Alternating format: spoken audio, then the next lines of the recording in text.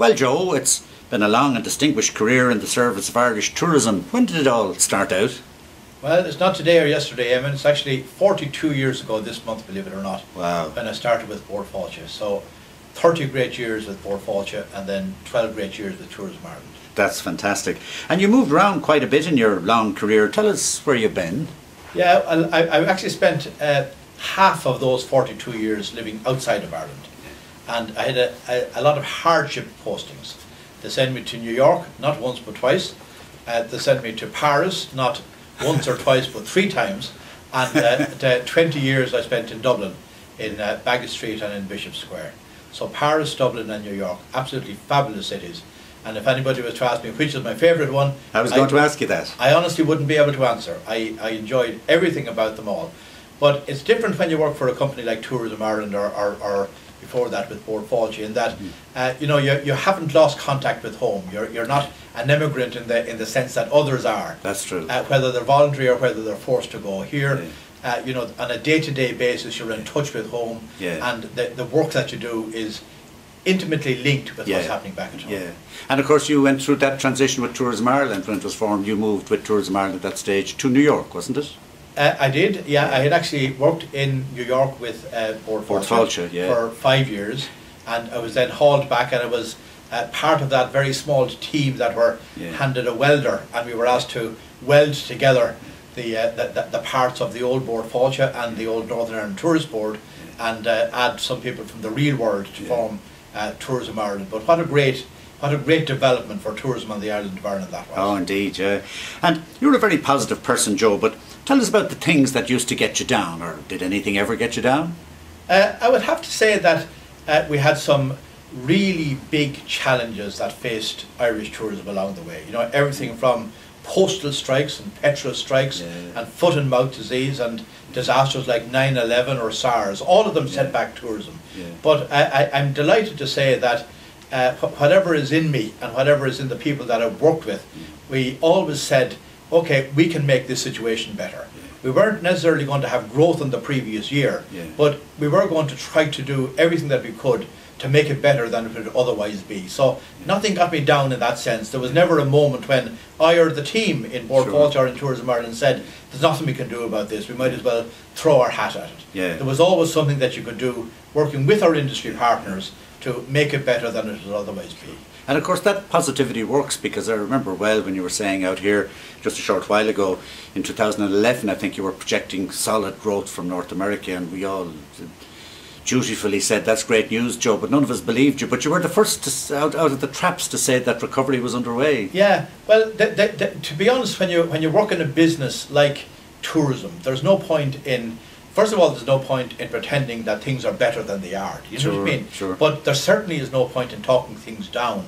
And I do believe that the power of positive thinking, to use the jargon, in our business is infectious. You know, absolutely, that you can actually pull people on board. You can urge people to take a chance where they mightn't otherwise do so. And with my team and indeed with the industry, I regard it as part of my responsibility to try to show people and to demonstrate in terms of what we did that we could make it better than it was otherwise be. And I got a few of them right. That was one when I got right, when I sort of said, there is a recovery around the corner, and if we put more money into the market, and if we put more brains into the market, and if we put a bit more passion into what we're saying, then we can achieve a better result. I think what has been most satisfying in that respect, Eamon, is that whenever we were faced with a crisis, or whenever we were enjoying good times, our crisis was never as bad as it was for many of our competitor countries. That's true.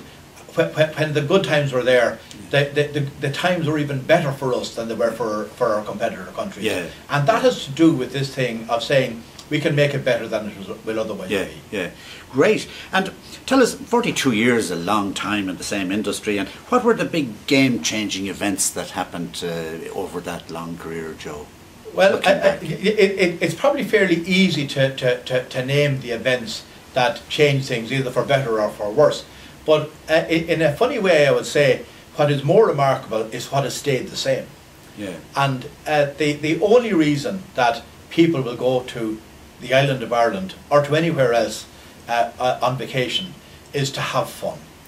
And if we ever forget that, then we're cutting ourselves. You know, we can be as sharp as we like to be in terms of our segmentation. We can be as refined as we can be, or as efficient as we can be in relation to the media that we use to actually attract people. But ultimately, it is about trying to give the best message to the best prospects in the most efficient way. And what Ireland has going for it, and it's why the Irish tourism product is in such good shape at the moment, is that it's more than a business. And the people in the industry in Ireland have always recognised that if you can send visitors home saying, we had an absolutely fantastic time there, and if they tell their friends about it, that's the secret. It works for itself. So that was the case when I started 42 years ago, and it's the case this year, and it'll be the case next year, and it'll be the case in 42 years from now. Great. But some of the other things, some of the big things that happened to change our industry, I suppose airline access is so intimately linked with the island of Ireland that, you know, unless you have developments and access, it's very hard to attract more tourists. We had great progress with the sea ferries as well, with the introduction of the high-speed ferries, you know, again, revolutionised that particular sector. So that bit of the infrastructure is intimately linked with the fortunes, and that's why we in Tourism Ireland, and before that in Bord Fáilte, set up such great partnerships with carriers who were progressive, who were in the business of adding more lift into Ireland and making it easier and less expensive for people to come there.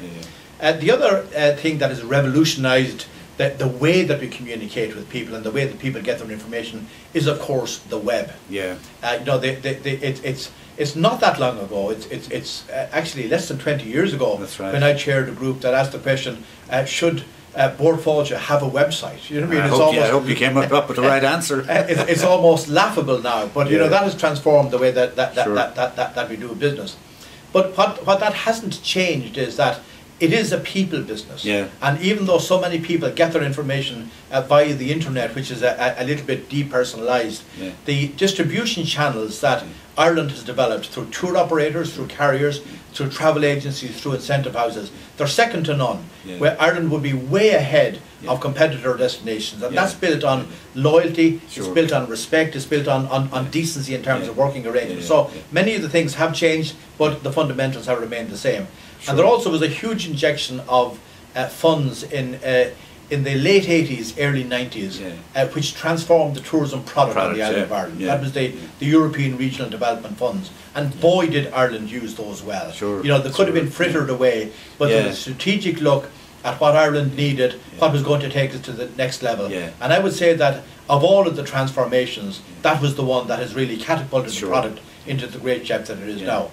On an organisational point of view, Bord Fáilte went through several iterations during my time there, and the one that you already referred to, that is the creation of Tourism Ireland, was a major step forward.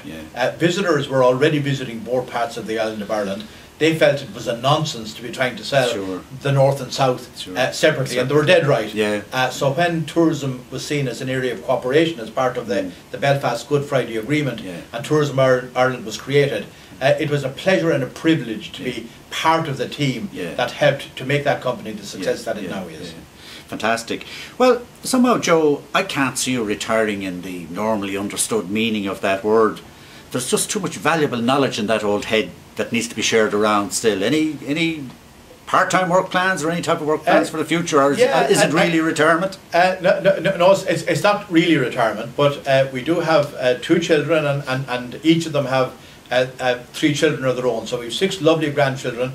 3 of them live here in the United States, and 3 of them live in Donegal. You know what I mean? So we will be spending more of our time enjoying ourselves by enjoying them. But I certainly do plan to keep the old grey matter ticking over. and to sharing any expertise that I've picked up, or any knowledge that I've picked up with anybody who's willing to pay for it. Great. Well, Joe, it's been a stellar career. Thanks for all your great work for Irish tourism. Enjoy loads of time with those lovely grandchildren, and keep in touch with the industry.